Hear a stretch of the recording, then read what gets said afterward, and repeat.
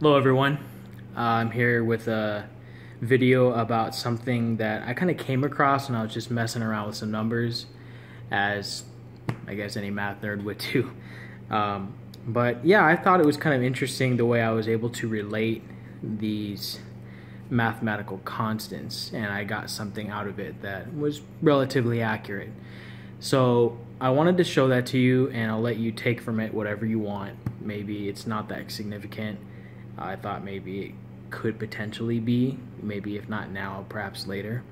So we'll see. First, a little background. The golden ratio. What is the golden ratio? Well, I'll show you. It's usually given by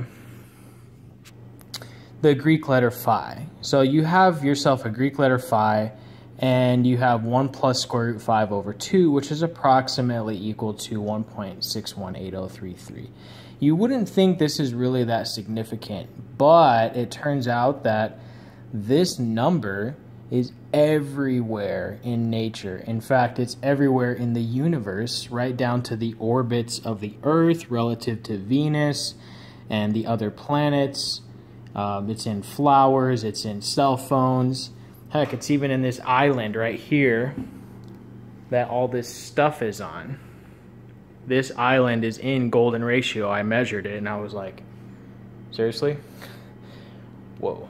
Anyway, so that's some background about the golden ratio. So one day I was messing around with some numbers, and this is what I came up with.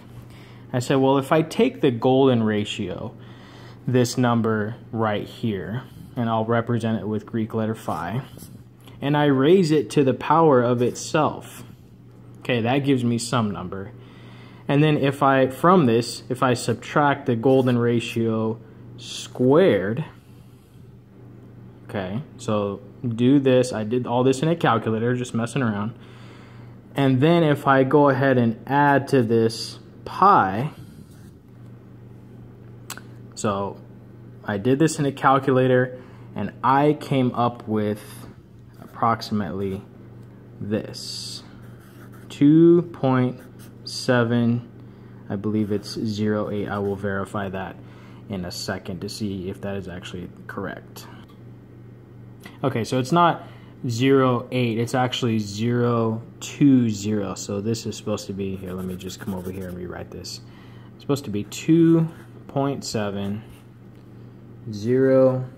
020 1623. Okay, so you're watching this and you're like, who cares? What does that even matter?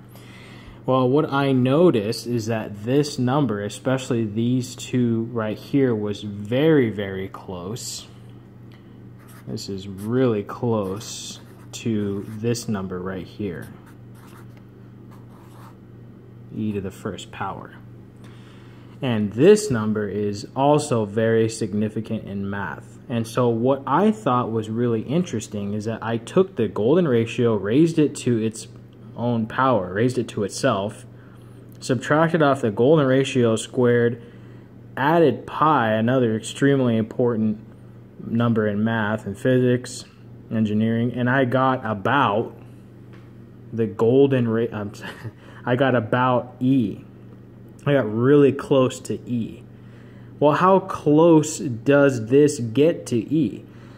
So the actual number E is given by this number right here. E to the first, which will give you the decimal, is 2.71828. 1828. And it also continues going. So the question I had for myself was, well, here's what I came up with. Here's the actual number for E. So how accurate is this approximation? Well, all you have to do is take the number that I got, divide it by this number, and I multiplied it by 100, and this is how accurate my formula that I came up with is to E. 99.4% accurate. So again, I don't know if this is actually going to be something significant. But the fact that I was able to come up with this level of accuracy using the golden ratio, subtracting the golden ratio squared and pi all in one formula, and I get almost, I'll say really accurate approximation to E, I think that's kind of cool at the very least. Now, I will say this. There are better approximations to E out there. I've seen approximations to E that are more accurate for sure. But the reason why I think this one is more significant is because I use the golden ratio and pi multiple times all in one formula, and I get a pretty good approximation. So tell me what you think, let me know, and maybe it's significant, maybe it's really just not, but at the very least I thought it was cool. Thanks for watching, I really appreciate it. I'll see you guys soon. Bye.